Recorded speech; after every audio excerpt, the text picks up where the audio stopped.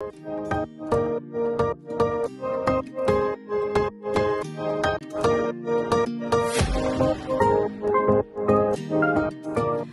my beautiful friends, it's Amanda here, and today we're talking about my July favorites. All month long I kept feeling like, oh, I have so many favorites, I have so many new favorites this month, and now that I have them all gathered up here, it seems like just the same amount that I usually have. I think part of it is because a lot of these are new products. I do have some rediscovered favorites. I always like to cycle through my makeup collection. I have quite a lot, and I'm always on the lookout not only for new things that are being released, you know, in stores online, but I'm also always looking out for some forgotten gems. So my monthly favorites videos are always a mix of rediscovered old favorites and new products. There are a lot of new things this month. I will say I did test and review a lot of really great new products this month. I also have a few favorite product combos, but let's start with a rediscovered favorite. This is a brush from e.l.f. I don't know if I'm going to show you a close-up of it because it's pretty dirty. This is the Flawless Concealer Brush. Don't get me wrong, I still love my damp sponge. I still love, especially my ColourPop Pretty Fresh blending sponge. I'm also a big fan of the Real Techniques one, but because I've been doing such a minimal base product routine lately, really only just putting on some tinted moisturizer and then a few swipes of concealer. So this has really just upped my lazy girl makeup application game, because I literally just rub in tinted moisturizer with my fingers, put on a couple of dots of concealer under my eyes and kind of in the center of my face, and then I just quickly dab it out with this brush. And that's all I've been doing, especially because where I live, it's really humid right now. So I'm not missing that extra moisturizing step that I get from using a damp sponge. I'm sure that once the weather turns colder, I will be running with open arms back to the damp sponge. But right now, this has been my ultimate lazy girl makeup hack, and I couldn't have spent more than a few dollars on this brush. I hope they still make it because I have had this for a while, but if you need a lazy makeup hack, here it is. Okay, let's talk about my favorite nail combo. It is what I'm wearing on my nails right now. Forgive me, I'm going to show you the close-up, but I have been wearing these nails for so long that they're kind of chipped, and I've kind of just like tried to repair the ends here and there. But this nail combo, what a surprise, it's from O Polish, one of my all-time favorite nail polish brands. I know I talk about them all the time. This combo is such a gorgeous lemon lime type of color. I first did one coat of this really deep mustard yellow. It's almost like an olive undertone yellow called Mopti. And then I go over with 2 layers of this gorgeous shifting golden green shade. This one's Kansala. This is one of my favorite O polish colors. I love both of these, but together they just look so fun. They give me these really shimmery lemon lime nails. And this nail color was definitely inspired by a shade from a palette that we're going to talk about when we get to my favorite palettes. I do have 3 favorite palettes this month, but that's my favorite nail combo. And these have lasted forever. I mean, like I said, this is the chipped up and touched up version of my nails, and I still think they look pretty stinking good. Let's talk about cheek products. I have 3 cheek products, but first I want to tell you about this combo. These 2 products work so well together. This is Casually Sweaty Cheek Dreams. I start with the very controversial Cheek Dew Serum Blush from ColourPop in the shade Kiss Kiss. This is my favorite. I really like these. This is a type of product that people either love it or they hate it.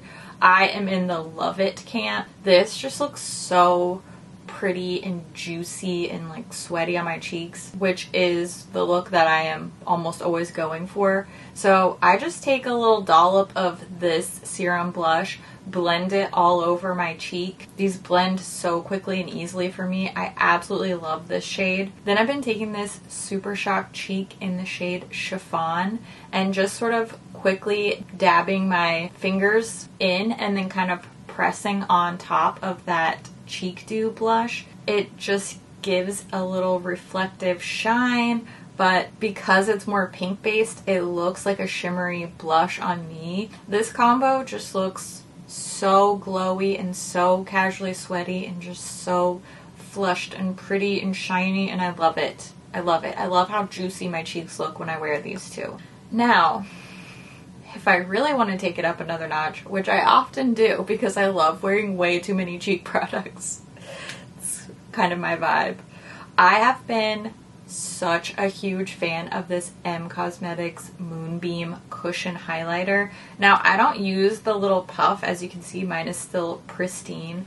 I just literally go in with my finger and dab on top. I'm not wearing the other two cheek products today because I've been testing out a NARS blush palette, but I did put some of this on top. I love the way that this looks. It gives me such a beautiful ethereal glow. It's just the perfect balance between a really bright shiny highlighter and a really soft lit from within type of highlighter. This is squarely in the middle. It just looks so nice and so flattering. It's really easy. I use the shade Aura, but there are, I think, 3 or 4 other colors. I do have a review video where I hauled this and tried it on for the first time. Pretty sure I've worn it every single day since I filmed that video. Now let's talk lips. I have 2 favorite lip products of the month. One is an old rediscovered favorite. Not even really rediscovered because I pretty much constantly use this. I will probably finish this off soon. This one's from NARS. It's the Afterglow Lip Balm in the shade Orgasm. I just featured this not too long ago in my favorite pink lip colors video. As you can see, I have quite well worn this down. This is such an easy, comfy, go-to little glowy pink lip look. It looks good no matter what kind of makeup I'm wearing, even if I'm not wearing any makeup, like just skincare, just sunscreen, mascara, and this. It looks cute with a full dramatic blue purple eye. It looks cute. I'm a big fan of tinted lip balms and lip oils, so not really a surprise that I love this one, but I have been reaching for this a lot this month. And we also have a new formula, a new lip favorite this month. This is the Fresh Kiss Glossy Lip Stain from ColourPop. I did do a whole swatch and review video with this whole line when it launched, so I'll link that below if I remember. If you want to hear more about this, I am crazy about this formula. It's so comfortable. This is my favorite color, the shade Sugar Snap. It's what I'm wearing on my lips today. It is so natural, so beautiful. It lasts for a really, really, really long time. It just looks good. It feels good. It actually reminds me of a less opaque version of the Revlon Satin Ink lip colors, which are another huge hit for me this year. It's not quite as opaque. It does wear off throughout the day to be more of a lip stain, whereas the satin inks just stay in place all day. But it's a similar sort of vibe, and I really, really like this. I think all the colors are pretty. This is the one that I've been reaching for and wearing the most, and I cannot get enough of it. These are so good. These are so, so good. 3 favorite palettes this month. I really try to only pick 1 or maybe 2, but I can't narrow down any of these. I love all of these palettes so much. I can't get enough of them. First of all, the Passion in Paris palette from BH Cosmetics. This is one of their latest travel series releases. I just released a little swatch and review video with this. I'm wearing it today. I love it. It's so pretty. It's interesting. I won't go over all the reasons why I love it because, like I said, I literally just made a video where I raved about this, but the formula, the color story, everything is just, it's working for me. It's impeccable. I love it. I love it. This is for sure a contender for the best palettes of 2021. Spoiler alert. Another one that I have pretty recently reviewed. I'm talking about this Lethal is Dead palette. It's the collaboration between Teresa is Dead and Lethal Cosmetics. And I am talking about this one second for a reason, because this palette works well with both of the others that I'm going to talk about. It pairs really nicely to sort of warm up and brighten up the Passion in Paris palette, and it can also work really nicely with the last palette I'm going to talk about. I also gave this a rave review, and you know, full disclosure, Teresa the collaborator is my friend, but I love the color story in here. The Lethal Cosmetics formula is so incredibly good. They definitely make some of the best eyeshadows in the game, especially their brighter colors, which can be a little bit more tricky formula-wise. This is so fun. It's just a great mix of colors. It's really inspiring. I love mixing these colors and formulas, and I've also enjoyed using this in conjunction with other palettes to sort of bring a little bit of zing, a little bit of zest to some other palettes. I'll try my best, again, not to talk too long about why I love these palettes, since I did that in entire videos previously. I think this is sold out, but available for pre-order. I'm not sure, I haven't checked up on it in the last couple of weeks. Highly recommend if you can get your hands on it. Such a fun and fantastically formulated palette. Now, the last one that we're going to talk about also plays really well with the Lethal is Dead palette, and a shade in this palette is what inspired my lemon lime nails. This is probably kind of a curveball, but it's the ColourPop Lush Life palette. I have recently come to the realization that I actually do really like green eyeshadow. I know I've been enjoying it and wearing it all year, and I've been in denial, but this palette, I can't deny it anymore. Every single thing about this palette makes me so happy. I love the packaging. I love the colors. I love the mix of finishes and tones. This shade here, called It's Paradise, inspired my lemon lime nails. So as you can see, I've got a similar vibe to that eyeshadow. In my opinion, this Lush Life palette is one of the best, most interesting, most well-rounded color stories that ColourPop has done so far this year. I would put this up with Limoncello, which is another one of my favorites from the year, as some of ColourPop's recent best. And that's me talking. And there's a lot of little blue and green moments in here, and I have historically not been much of a blue and green girl, but this is one of the palettes that helped turn the tides on that opinion for me. And I can't deny, it's really fun, it's well done, it's just pretty and bold and like a happy summery vibe. So Lush Life palette is my third and final favorite palette of the month of July.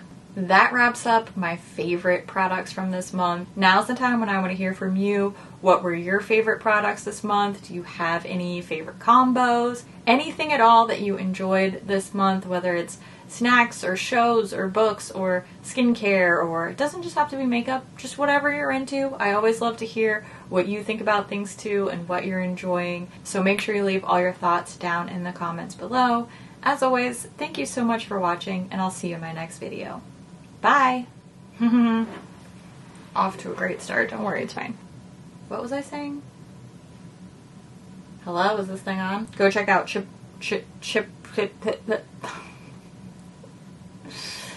The struggle is real. Copy, copy, copy, copy, copy.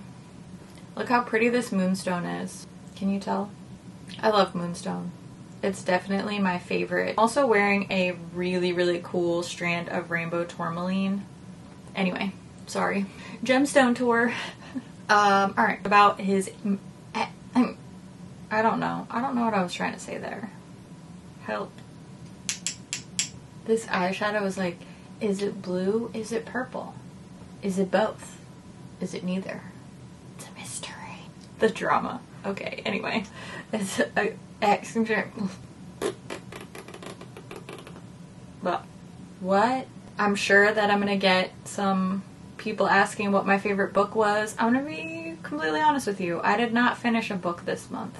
Sometimes when I get in like an anxiety mental space, it's hard for me to read. I don't know why. It's just like too daunting to pick up a book. So all I've been doing is binge watching old episodes of Try Guys Without a Recipe to fall asleep. I am about to finish a book, and I have a new Jasmine Guillory book that I'm really excited to read next. So hopefully I will have lots of good reading recommendations for you next month. I just don't have any. If I did give you a book recommendation right now, it would be go buy the new Jasmine Guillory book, and then we can read it together and talk about it in August. Whew. Okay, I definitely need some more coffee. You know what I do need is some water. Drink some water. I'm gonna go have something yummy to eat, have some water, and just live my best hydrated life. After I finish my coffee, of course. I mean, let's not get crazy. Filming this early in the day, which is not even that early. Anytime I start filming before noon, that's early, okay? I hope you have a fantastic day, and if you don't have a fantastic day, then I hope that tomorrow is better. It's okay, you know, they can't all be winners. Everybody has rough days. You're doing your best. You're not doing anything wrong. You're just hanging in there. Happy that you brought your face here, and, you know, thanks for hanging out. Thanks for bringing that beautiful little face to the channel, and I love your face so much, and I'll talk to you soon. And okay, bye.